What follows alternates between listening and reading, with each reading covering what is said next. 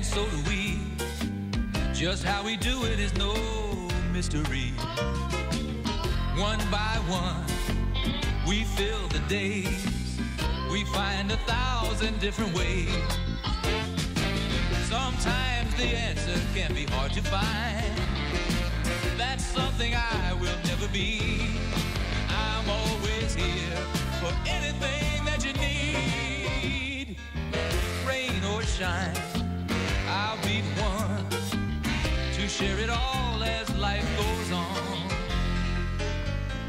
We share it all as life goes on.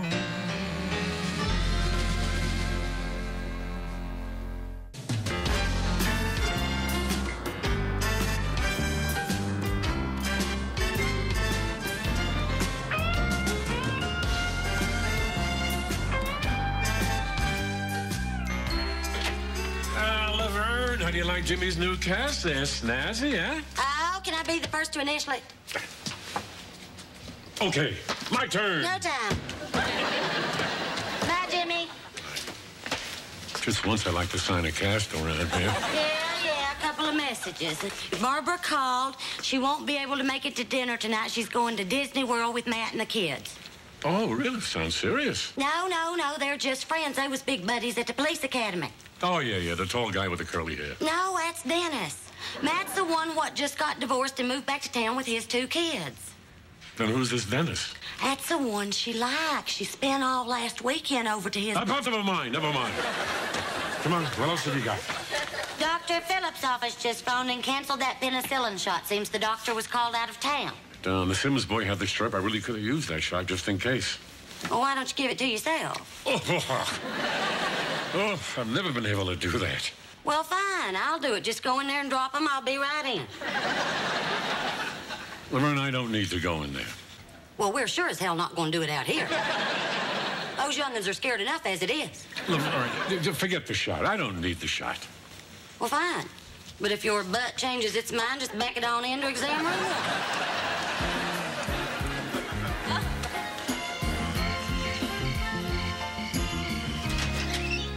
Hey, Harry.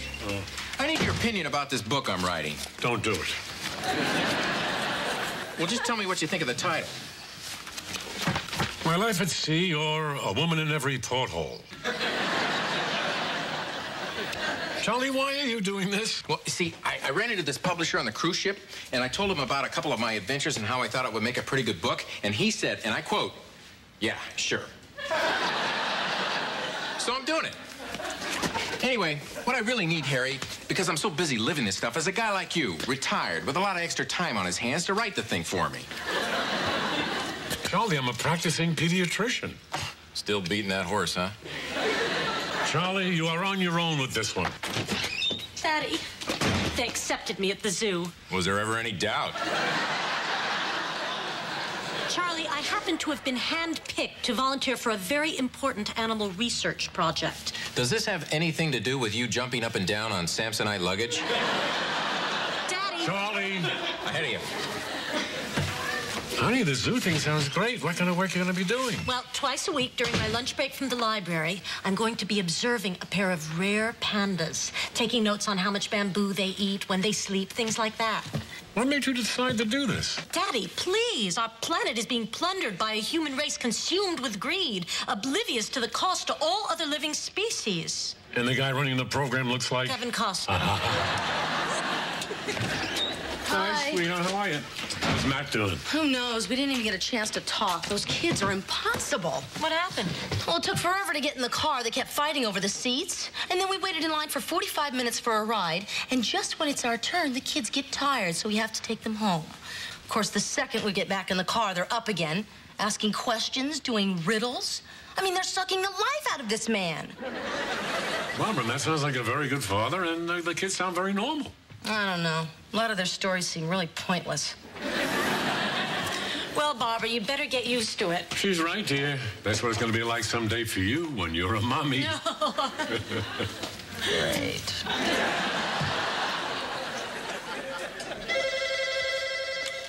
Dr. Weston's office.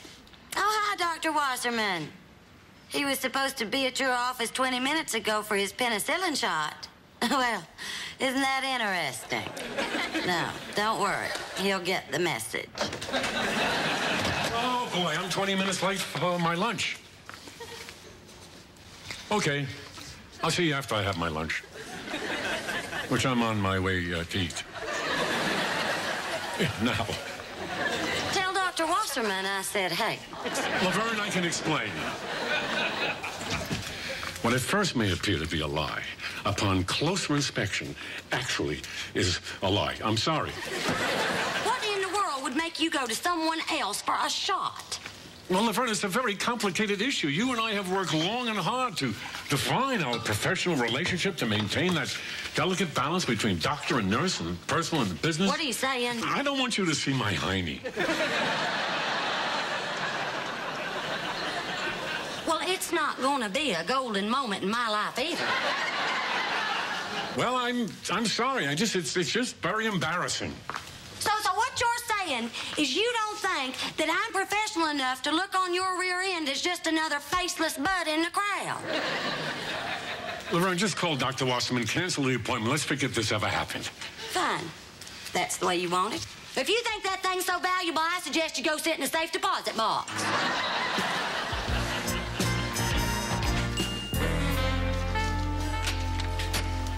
Hi, Daddy. Oh, boy, you sound in good spirits. Oh, it's just going so well at the zoo. I feel just like Sigourney Weaver in Gorillas in the Mist. Only I have it better because they're safely behind bars and I don't have to touch the filthy things. Now, don't get too attached. And, Daddy, you'll never guess what happened while I was taking notes today. What? The pandas sniffed each other. Let's have cake. It's part of their mating ritual, and they've never done it before. Everyone's very excited about it, especially a certain to-die-for zoologist. I think he likes me, Daddy. Ooh. Hi. Hi, baby. Oh, how'd it go with Matt and the kids? Well, I bowled a 223 and won a free game. Now I have to rethink my entire life. Honey, everybody has an open frame now and then. It's not the bowling, Daddy. It's being around those kids. And then Matt asked me to babysit tomorrow, so I lied to get out of it. Then I felt guilty and missed a 7-10 split. I guess it wasn't a complete waste. I did learn something pretty important about myself. Learning's good. I'm not cut out to have kids. Of course, too much knowledge is a very dangerous thing. Daddy, I never realized how much responsibility goes into being a parent, how much freedom you give up. I don't know why anyone would want to do that on purpose. Baby, you're forgetting the rewards. When you have kids, you get to mold them, watch them grow up, get their own lives, move out of the house.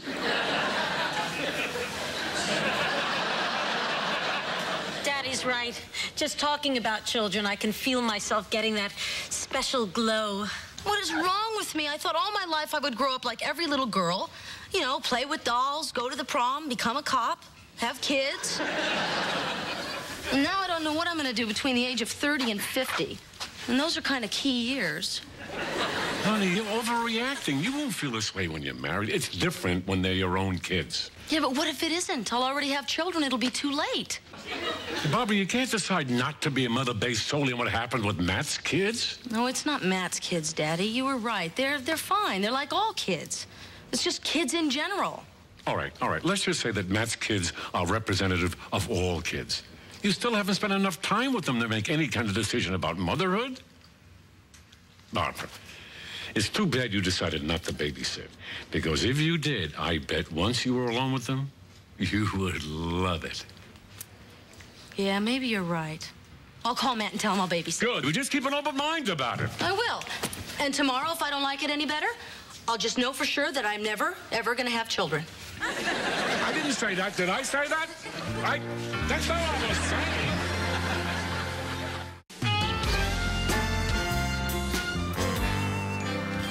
Good morning, Daddy. Barbara leave to babysit already? Yep. Mom for a day, so I guess it's just a pleasant breakfast with Carol and Daddy. Would you stop with the butter? You want to get a stroke in the driveway?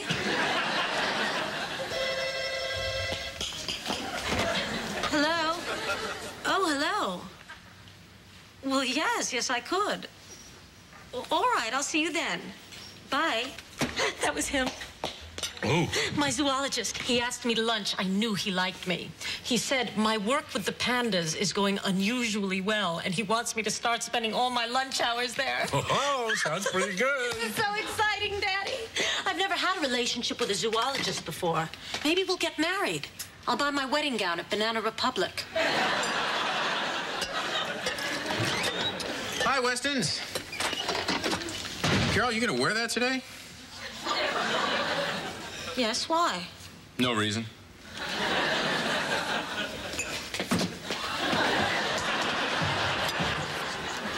So, Harry, finished my book. What do you think? Charlie, this has to be 600 pages. 848. Took me almost 2 nights to do it. Give it a read. Call me Ishmael. Some years ago, never mind how long precisely, Charlie, excuse me, but by any chance does this lead to a confrontation with a great white whale? What, did I tip it? Charlie, this is Moby Dick. Nuh-uh. Yes, it is. It's Moby Dick. This is nuts. You can't get away with that. Oh, get real. This was written over 100 years ago. Who's gonna know except for you and me and a couple of Nobel Prize winners? Charlie, it's called plagiarism. It's against the law. Okay, so I'll change a few words. How about this? There once was a man from Nantucket who's... Oh! Charlie, that's a dirty limerick. Do you know everything?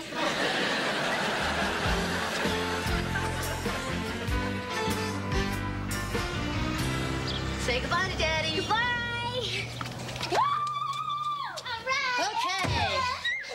I'm gonna be the best babysitter you ever had.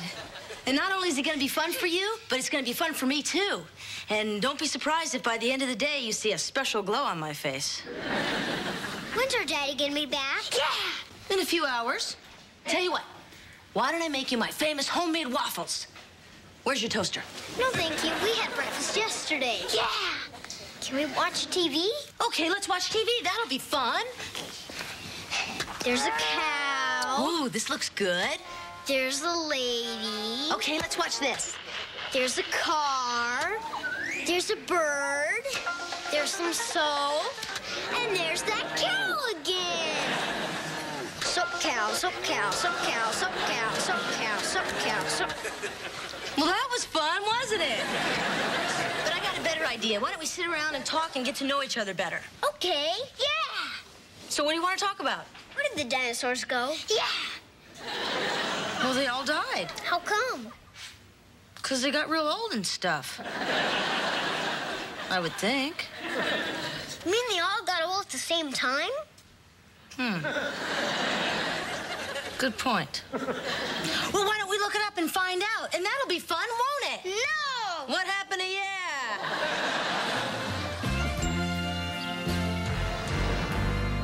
And so most authorities agree it was the result of meteor showers during the Cretaceous period that led to the dinosaurs' extinction. There seems to be a few more theories here. Would you like me to read them? No.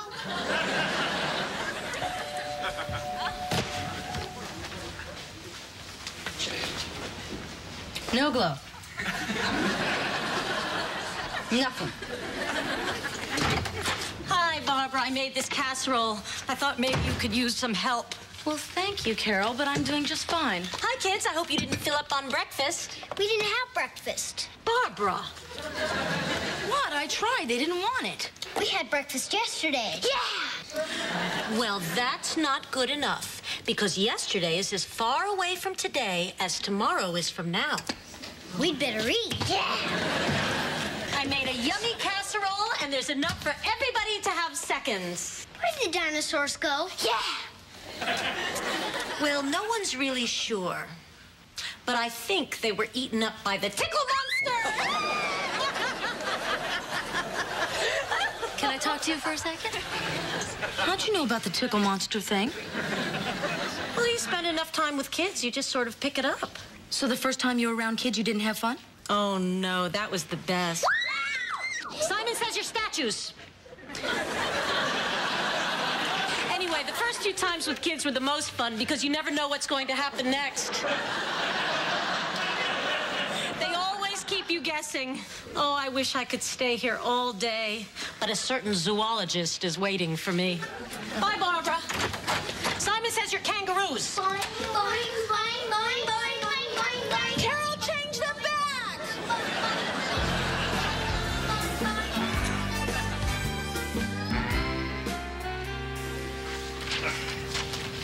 Ma, what an honor. You've parked your shrine in my chair. Move it. Laverne, can't you understand? I just feel very uncomfortable about this whole injection thing. Well, now there is an alternative. What? Well, I could give it to you in the elbow. I mean, it's not like you'd know the difference between that. Oh, it's guys. Daddy, something terrible happened. What, dear? I had lunch with the zoologist. He's not interested in me. Oh, Carol, I'm so sorry. That's not all, Daddy. It turns out the reason he wants me around more at the zoo is I have this rather strange effect on the pandas. What? Well, it seems that whenever I'm around, they get friendly. So? Very friendly. Well, that sounds... How friendly are we talking? They have sex, Daddy, and it's only when I'm around. I appear to have the same effect on them as Candlelight and Julio Iglesias. Oh, Carol. Oh, Daddy, why can't I have this effect on my own species? Oh, honey, oh, I know how you must feel. Actually, I don't have the remotest notion of how you feel.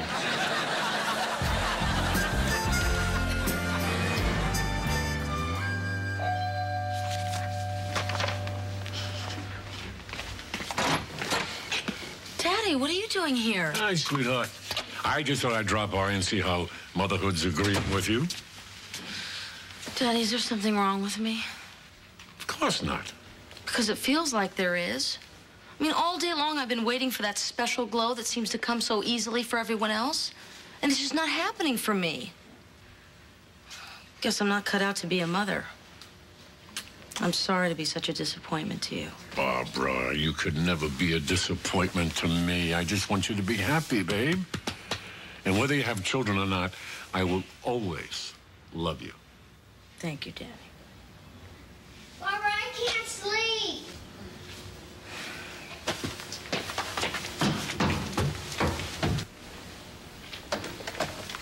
Larry, what's wrong?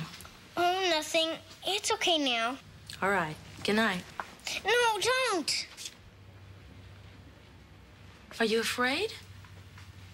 Is it the dark?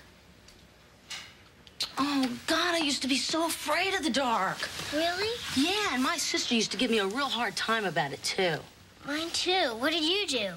Well, I'd say to myself, sticks and stones can break my bones, but names can never hurt me. And that helped? No, then I'd smack her. Then I'd get in trouble. But then I found this really cool way to be in the dark. I already have a nightlight. No, those things stink. You see, what I did is I'd get all my stuffed animals and I'd put them all around my bed like a little army to protect me. Sounds kind of sissy. Yeah, you think so? Well, you could handle it like we do on the force. You take your 4 best men and you deploy them strategically around the perimeter. Well, my teddy bear's pretty tough. Okay, we'll put him closest to the door. What else you got? There's my fox, my tiger, and my raccoon. All right. And you're gonna need a sharpshooter in a high place for cover. Well, try the clown. I don't know why, but he may have a real good eye. Okay. There. Well, you look pretty well protected to me. But I can still leave the light on if you want. Nah, that's okay. Well, maybe if you leave the door open just a crack. Okay. Thanks, Barbara.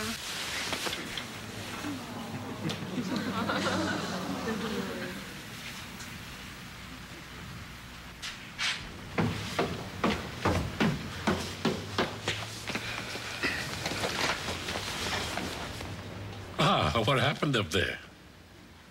Daddy, I think I'm beginning to get this parent thing now. Oh. Yes, I just felt one of those rewards you were talking about. And I liked it. What? What's that smile? Just the glow.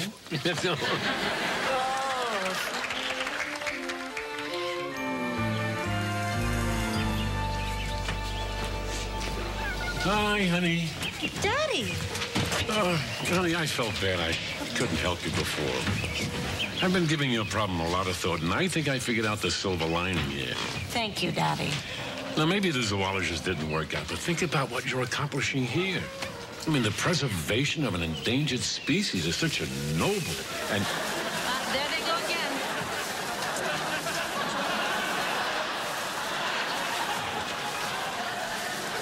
You were saying, Daddy? Oh, yeah. Anyway, I would... see, what you're doing here will benefit not only us, but our children and our children's... This is incredible. They only do this when you're here? Honey, do me a favor. Walk away for a minute.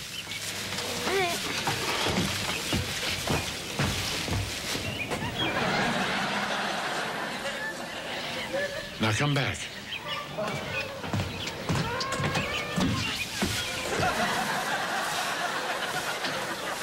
Honey, I was wrong. There is no silver lining. This is just weird.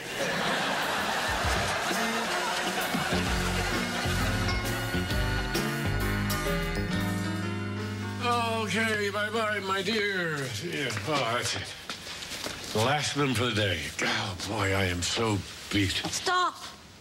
Are you sure you want me to hear that? Why not? Well, it might upset the delicate balance between doctor and nurse, personal and business. All right, Laverne, you've made your point. Enough. It was wrong of me to think you cannot give me a shot in a totally professional manner. I'm sorry, and I apologize. Now, I would appreciate it very much if you would give me that injection right now. Please. Well, I don't know. Exam room 1? Fine.